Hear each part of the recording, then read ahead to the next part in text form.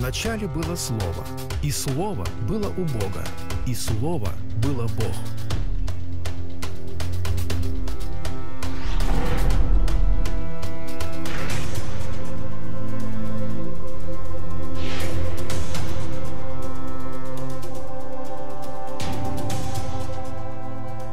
They have tried to pick a fight with him because he violates their Sabbath traditions, but they are genuinely alarmed about his challenge to their authority in subjects which range far beyond the Sabbath. В качестве предлога для спора иудейские вожди выбрали то, что Иисус выступал против их традиции субботы, понимания субботы.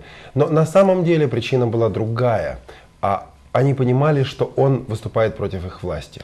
Now, Jesus brings two things to this controversy. The first thing is authority. К этому спору Иисус подходит с двух позиций. Во-первых, Он привносит в него власть. He is the Lord of the Sabbath.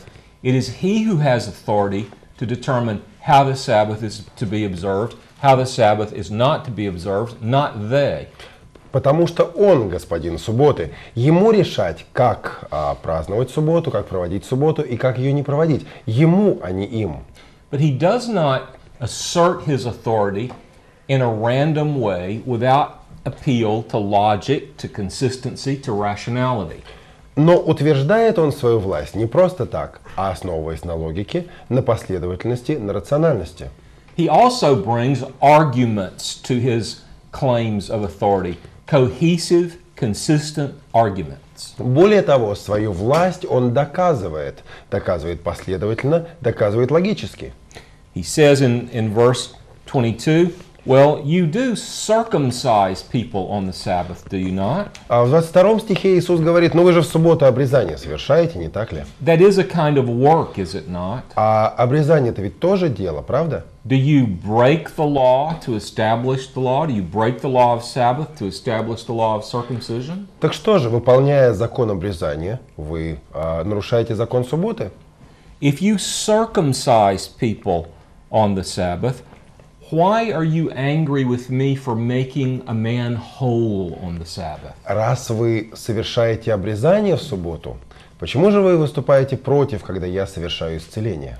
Are works of mercy, works of providence inconsistent with God's law? Неужели дела милосердия, дела милости не вписываются в Божий закон? So he's not ignoring their arguments and blindly asserting his own right to repudiate their claims. He's showing the inconsistency of their arguments while he asserts his authority. Иисус не отмахивается от их аргументов, просто доказывая свое право силой.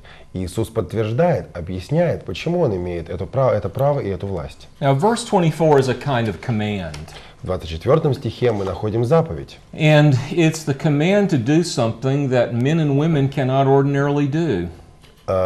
Заповедь о том, о чем обычно мы с вами забываем. It is the command which Samuel received as he evaluated the sons of Jesse in anointing the new king. Ту же заповедь получил Самуил, когда смотрел на сыновей Иисея, решая, кто из них будет царем Израилевым. Do not judge according to appearance, but judge with righteous judgment. Не судите по наружности, но судите судом праведным. If we make superficial judgments based purely on what we see, not based on God's standards of righteousness, then we're bound to be wrong in our judgments. Поверхностное суждение, основанное на видимом, а не на внутренних стандартах Божьей праведности, обрекает нас на ошибку. But who is able to judge not according to appearances, but to judge with righteous judgment? Only Christ Himself. Но кто же может судить не по внешности, а по внутреннему?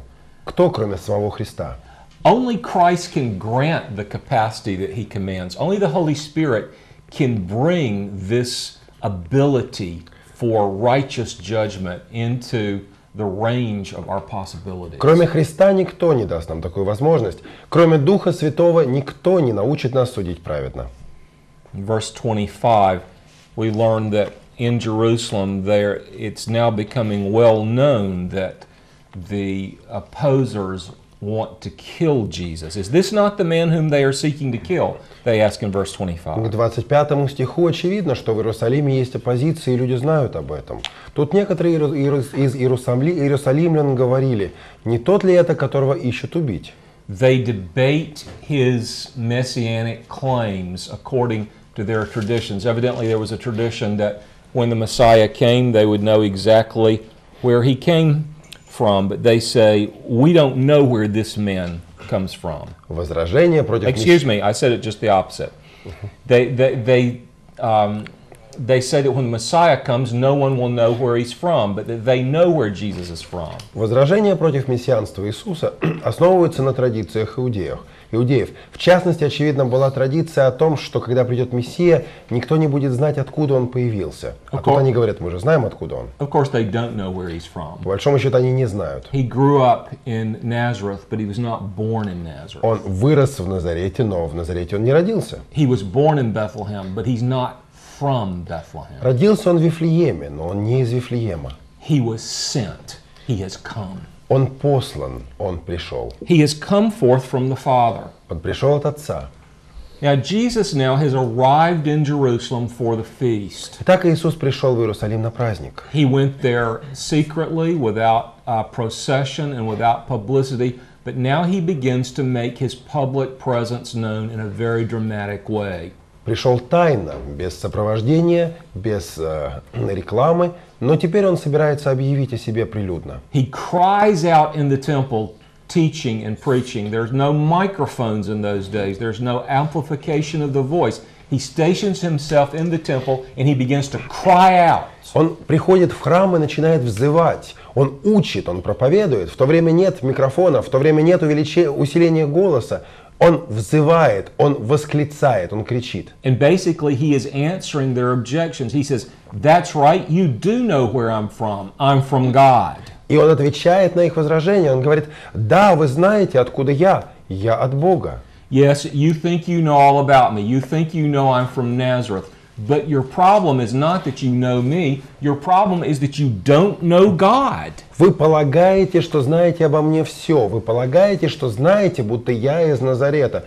Ваша проблема не в том, что вы меня знаете, а в том, что вы Бога не знаете. That's what he said in verse 28. Вот что буквально он говорит в 28 стихе. In verse 29 he says, "But I do know him, because I am from him, and he sent me." В 29 стихе он говорит, но я знаю его, потому что я от него, и он послал меня. They tried to catch him and drag him away. They couldn't. The reason they couldn't was for the same reason he gave his mother in John chapter 2. His hour had not come.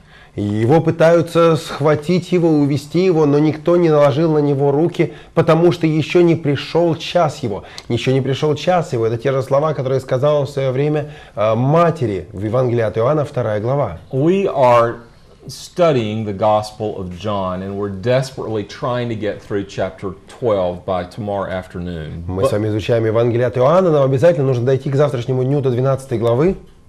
But it's well here that we look at a very illuminating passage in Luke 4, which is similar to our John 7 passage. Но сейчас нам с вами есть смысл отвлечься и перенестись в Евангелие от Луки, потому что в 4 главе этого Евангелия есть очень похожий фрагмент. It is a passage which only Luke reports. It is the synagogue sermon in Nazareth.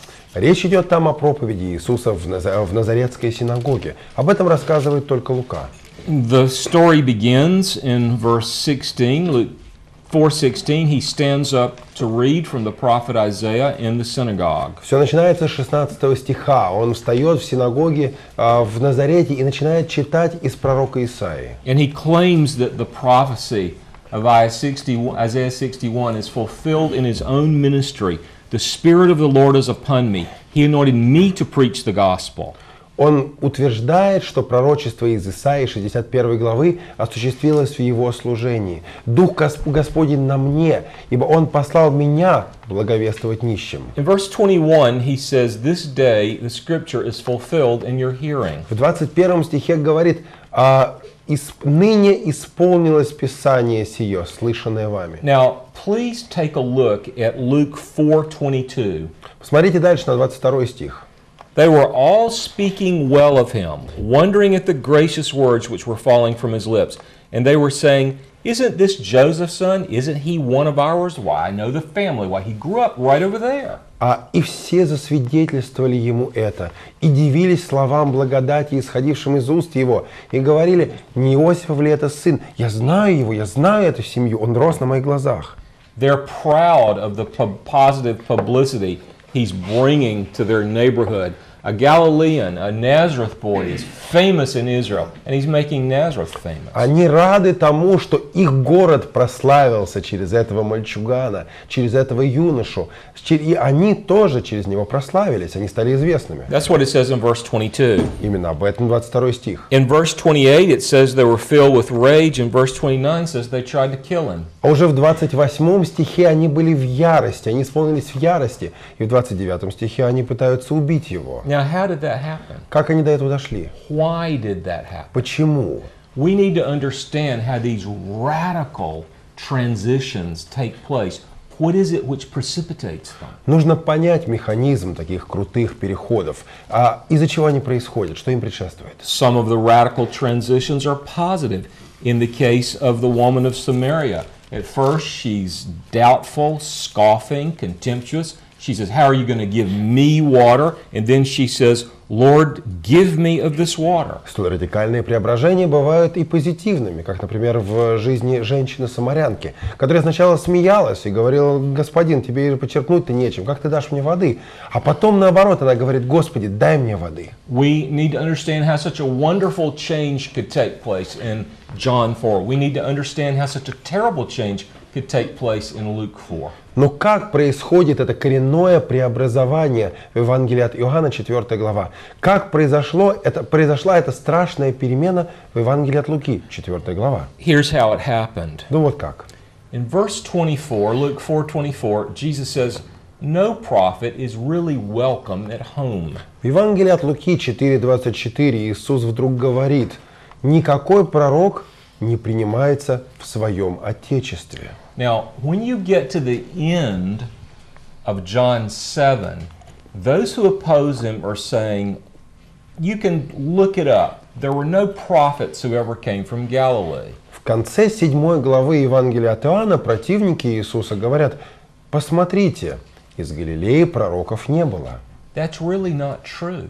На самом деле они заблуждаются. Elijah and Elisha, who presided over the last great prophetic generation in Israel, were from northern Israel, near Galilee, close enough. С севера Израиля практически из Галилеи, происходили два пророка, которые фактически оказались руководителями, вдохновителями пророческих школ в Израиле в свое время. Это Илия и Елисей.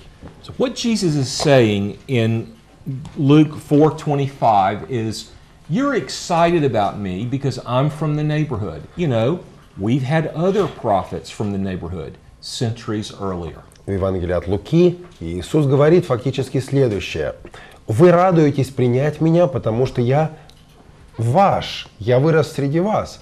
Но простите, в нашем регионе уже были пророки раньше». Isn't it interesting, he said, that in the days of Elijah there were many starving Jewish widows. There were many widows in Israel who were perishing during the famine. That's what he says in Luke 4:25. И вот смотрите, говорит Иисус в 4 главе 25 стихе Евангелия от Луки, во времена Илии многие вдовы голодали. Была засуха, был голод. Он коснулся многих вдов здесь, в Израиле. And in this season of starving Jewish widows, what does God do? И в это время, когда еврейские вдовы умирали от голода, как поступил Бог? We have to remember what the great problem, what the great heartache and tragedy was in Israel during the lifetime of Elijah. Давайте вспомним о том, что больше всего мучило, что больше всего изможало Израиль во времена Илии. Why was there a famine? Почему засуха-то была? Israel was ruled by wicked people. Потому что злые люди встали во главе Израиля. What were their names? Как их звали?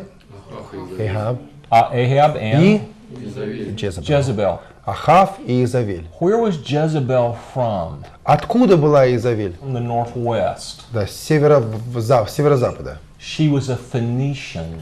Она была из Финикии, финикиянка. She was from Sidon.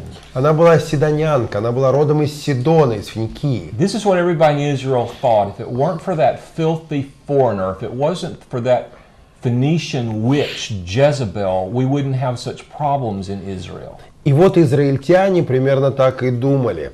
Если бы не эта мерзкая иноплеменка, если бы не эта ведьма с севера, если бы не эта ведьма из Финикии, не была бы у нас такая засуха. The problem is that Sidonian woman, that woman from Sidon. Okay. Go ahead. Okay. So, what does God do during that generation? Так что самая главная проблема с их точки зрения — это женщина из Сидона. Что же сделал Бог? Jesus reminds them in verse 26. Elijah was not sent to relieve and rescue any of the Jewish widows. Elijah was sent to a Phoenician woman, a widow in the land of Zarephath near Sidon. В 26 стихе Иисус напоминает: «Но ни к одной из иудейских вдов, ни к одной из еврейских вдов не был послан Илия. Илия был послан в окрестности Сидона, к вдове финикийской». A stunning picture of the grace of God. Вот вам поразительнейшая иллюстрация Божьей благодати. You see, the problem is we don't want God to be gracious. Понимаете, мы не готовы принять благодатного Бога. Мы не хотим от Него благодати. We want God to be gracious to us because we think we deserve it. То есть так, мы хотим, чтобы благодать явилась нам, ведь мы заслужили. But if we deserve it, it's not grace. Но если заслужили, то она не была бы уже благодатью. Jesus isn't done. Jesus isn't finished. Но Иисус еще не все сказал. In verse 27, he reminds them that there were many Jewish lepers in Israel in the time of Elisha the prophet. But God didn't send Elisha to heal any Jewish lepers. He sent him to heal Naaman the Syrian. В 27 стихе он говорит: было много прокаженных в Израиле при пророке Елисее, и ни один из них не очистился, кроме Наамана, сириянина. Syria was the great military threat to the northern borders of Israel, as it is today. And Naaman was a military leader, and he had been marginalized. He'd been put on the sidelines. He was dying of leprosy. Военная мощь Сирии угрожала Израилю с севера, так же, как угрожает и сегодня. А Нааман был военным лидером этой самой Сирии, но воевать он не мог, потому что он вынужден был отступить, он вынужден был отделяться от людей из-за своей болезни.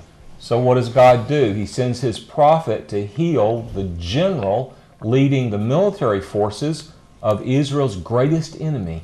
Что же делает Бог? Он посылает израильского пророка, чтобы исцелить генерала, военачальника страны, враждебной Израилю. It would be like the United States learning somehow that Osama bin Laden was dying of pancreatic cancer.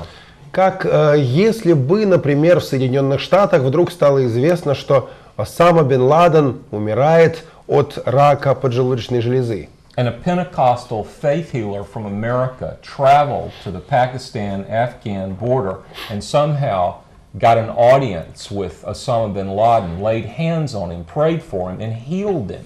И один из пятидесятников или харизматов, проповедующих исцеление по телевизору в Соединенных Штатах, вдруг едет на границу между Афганистаном и Пакистаном, каким-то образом находит там Осама бен Ладена, возлагает на него руки, молится на него, за него просит об исцелении, и Господь дарует исцеление.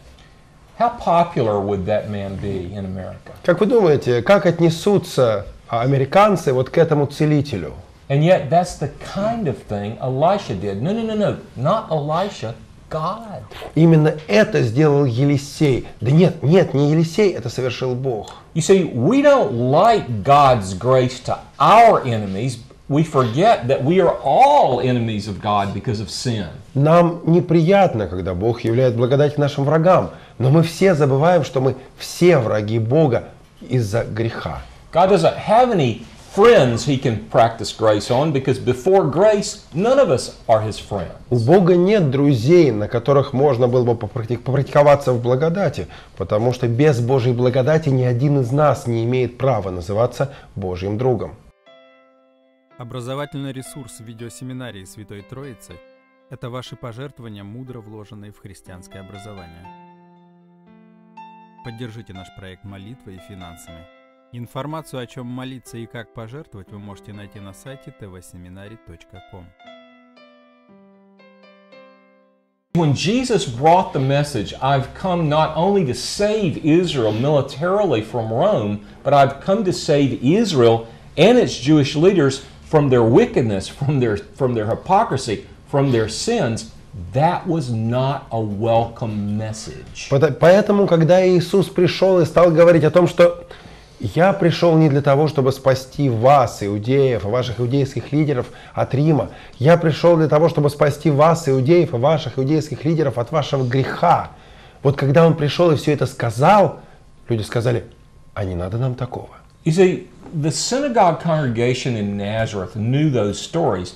They knew them backwards and forwards, but they didn't know what the stories meant. They did not know how to apply the truth practically in their own generation, in their own situation. Прихожане Назаретской синагоги отлично знали все эти ветхозаветные рассказы. Они знали их вдоль и поперек. Они только не понимали смысл этих рассказов. Они не понимали, что означают эти рассказы для них, для их поколения. When Jesus pointed out the obvious application of the message, simply saying, "This is what the Bible says," they wanted to kill him.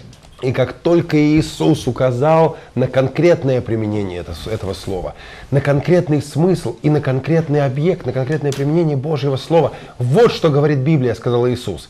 Как только Он это сделал, его были готовы убить. Verse 29 says, "They rose up, they cast him out of the city, they led him to the top of the hill, and they were going to throw him off the top." И вот 29 стих. «И встав, выгнали его вон из города и повели на вершину горы, на которой город их был построен, чтобы свергнуть его».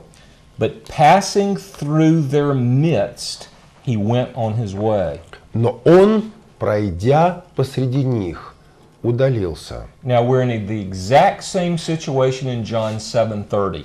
Точно то же самое происходит в Евангелии от Иоанна 7:30. It says they were trying to seize him, they were trying to lay their hands on him, but they couldn't because his hour had not yet come. И искали схватить его, но никто не наложил на него руки, или никто не мог наложить на него руки, потому что еще не пришел час его. Jesus was not born on their schedule. Jesus was not born on the schedule of man. Иисус не по их расписанию родился. Не людям решать было, когда родиться Иисусу. Jesus wasn't born because Mary and Joseph had had their honeymoon. Не потому Иисус родился, что у Марии и Иосифа была хорошая брачная ночь. Jesus was born because of the timing of the Father. Иисус родился, когда было угодно Отцу. And Jesus will not die according to their schedule. Jesus will not die according to the schedule of man. И умирать Иисусу не по людскому расписанию, не по человеческому решению. Jesus will die according to his Father's schedule. Умирать Ему в то время, когда скажет Отец. No man could touch him because his hour had not yet come. That hour is appointed by the Father. Они не могли прикоснуться к Нему, потому что не пришел еще Его час, тот час, который предусмотрен Отцом. People were asking the question in verse 31. Do you really think when the Messiah gets here, he's going to work more miracles than this man has been working? В 31 стихе некоторые начали задавать вопрос, когда придет Христос, неужели сотворит больше знамений, нежели сколько сей сотворил? And the Pharisees are concerned because of his popularity. They're trying to arrest him. Jesus says, I'm only going to be here a little while longer. A time will come when you won't be able to find me. Фарисеев заботит его популярность. Его очень хотят арестовать. Он говорит: ребята, я пришел ненадолго. Будет время, когда меня уже не увидите. Now, when you get to verse 37, you've got to understand what was happening during the Feast of Booths. Чтобы понять 37 и следующие стихи, нужно знать, что происходило в праздник поставления кущ. The feast was celebrated for 7 days. Праздник этот отмечали 7 дней. And there would be a procession by the priests from one of the pools in Jerusalem to the temple. They were carrying water to the temple. Священники направлялись процессией от одной из иерусалимских купалин в сторону Иерусалимского храма. Они несли воду. And there was a kind of religious parade led by the priests down the streets of Jerusalem to the temple. And on the last great day of the feast, there was a big parade. Первосвященники, и в последний великий день праздника, первосвященники шли во главе шествия от купальни к Иерусалимскому храму. And on that last day, great day of the priest, Jesus positions himself apparently at a strategic point on the parade route, and in a moment of his choosing, he cries out. И вот в последний день великого праздника Иисус располагается в удобном месте по пути следования процессии, по пути следования этого шествия. И когда шествие приближается к нему, он восклицает. I imagine at one level it must have been a very embarrassing thing to do, to interrupt a solemn religious procession whose customs had been established by a long tradition, and to bust into that moment and to cry out on the side of the street like Jesus did. Неудобное это мероприятие, вторгаться в религиозное шествие, веками установленное, традиции которого всем давно известны, вторгаться, как делал это Иисус, для того, чтобы провозглашать. I think it's especially true of men, of males, that we may think that we're willing to die for Christ, but we know we're not willing to be embarrassed for Him. Пожалуй, нам тоже стало бы неудобно, тоже стало бы не по себе, если бы мы попробовали это сделать. Мы бы почувствовали себя глупо. Особенно это относится к нам, мужчинам. Мы все готовы умереть за Христа, но оказаться идиотом за Христа, это уж увольте. Christ not only died for us, Christ was embarrassed for us. Христос не только умер за нас, Он готов был сделать ради нас и то, что казалось неудобным, неприемлемым. And in verse 37, during the parade, during the procession, he cries out, "If any man is thirsty, let him come to me and drink." И вот в 37 стихе он нарушает правила этикета. И во время шествия он восклицает: «Кто жаждет, иди ко мне и пей». From his innermost being shall flow rivers of living water. Кто верует в меня, у того, как сказано в Писании, из чрева потекут реки воды живой. What he told the fallen Samaritan woman in private, he tells the religious leaders of Israel in public. Недавно он говорил об этом падшей самарянке с глазу на глаз. Теперь он провозглашает об этом всему Израилю прилюдно. This is the drink which he offers, according to chapter 6, the drink of his own blood. Что же это за вода? Что же он предлагает испить? Если сослаться на 6 главу, становится ясно: его собственную кровь. John adds in an editorial comment in verse 39 that this gift Jesus was bringing was associated with the Holy Spirit, who had not been given yet. В 39 стихе Иоанн добавляет как бы в скобках: «Сие сказал он о Духе, которого имели принять верующие в Него, ибо еще не было на них Духа Святого». And so the debate continues from verse 40 to the end of the chapter. Who is he? Is he the prophet of Deuteronomy 18:15? Is he the Messiah? Could the Messiah possibly come from Galilee? Но из 40 стиха продолжается спор. Кто же он такой? Пророк, обещанный в 18 главе Второзакония, или Мессия? А если Мессия, то как может Мессия происходить из Галилеи? They tried to arrest him again in verse 44, but it was impossible. Его снова пытаются арестовать в 44 стихе, но это невозможно. Now, the people that the priests and the Pharisees were employing to arrest him were not unaffected by Jesus' message. They say, you know, we've never heard anybody talk like him before. They're falling under the power of Jesus' personality and the content of his message. Но даже те люди, которые по замыслу фарисеев и саддукеев должны были бы арестовать Иисуса, не могут остаться безучастными к его проповеди. Они слышат его слова, и они говорят: никогда ничего подобного нам раньше не доводилось слышать. Now, the Pharisees answer this danger with an amazing argument. Фарисеи отвечают на нависшую опасность неожиданным образом. Notice verse 48. Обратите внимание на 48 стих. What they say is, this man could not possibly be who he says he was because we don't believe him. 48 стих сводится к следующему. Этот человек не может быть тем, за кого себя выдает, потому что мы в него не уверовали. It is impossible, they insist, that the Messiah could come and the rulers among the Sadducees and the Pharisees not recognize him. Они говорят, не может такого быть, что вот пришел Мессия, и правители храма, саддукеи и фарисеи его не узнали. Look at their argument in verse 48. No one of the rulers or Pharisees has believed in him, has he? А в 48 стихе их вопрос: уверовал ли в него кто из начальников или из фарисеев? Well, I think we found the problem in Israel. Ну вот вам проблема Израиля. Their argument is, if I don't believe it, it couldn't possibly be true. Смотрите, к чему сводится их возражение.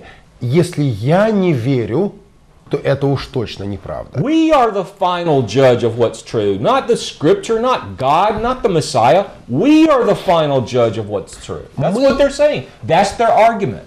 Мы наберем на себя конечное, окончательное право судить, что правда, а что нет, что истина, что ложь. Мы будем судьями, а не Бог и не Слово Божие. Now look back at chapter 5, verse 44. Но вернемся к 5 главе 44 стиху. Notice the connection. И посмотрите связь. Jesus says, how can you believe when you receive glory from one another and you do not seek the glory which it comes from the one and only God? Как вы можете веровать, говорит Иисус, когда друг от друга принимаете славу, а славу, которая от единого Бога, не ищете? I'm afraid that Protestants aren't much different from Catholics. Боюсь я, что протестанты недалеко ушли от католиков. The Catholics have only one pope. Protestants in America have lots of popes. У католиков один папа.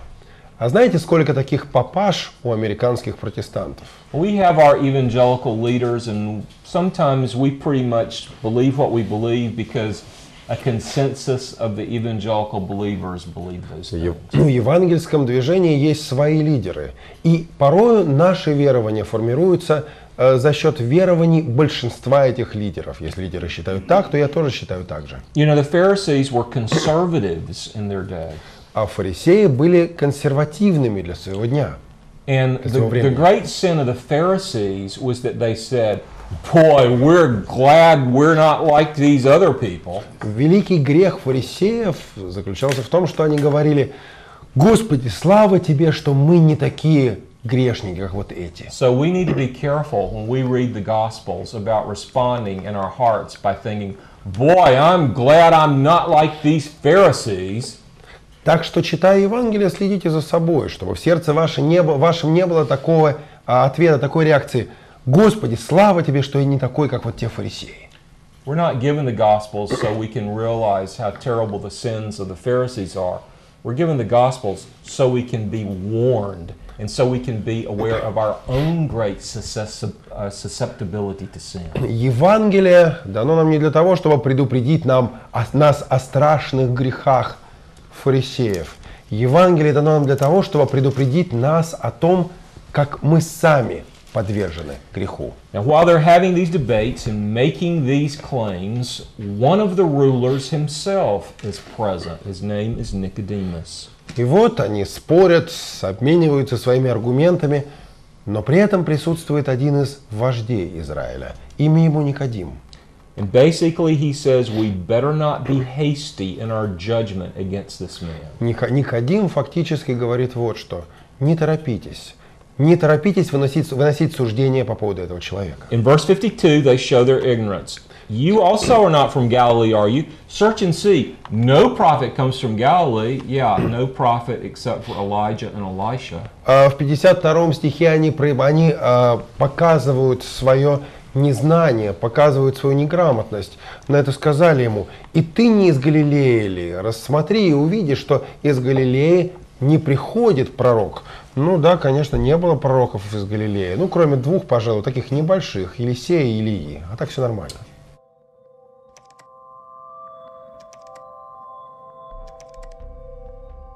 Ищите нас в поисковых системах по запросу ТВ-семинарий.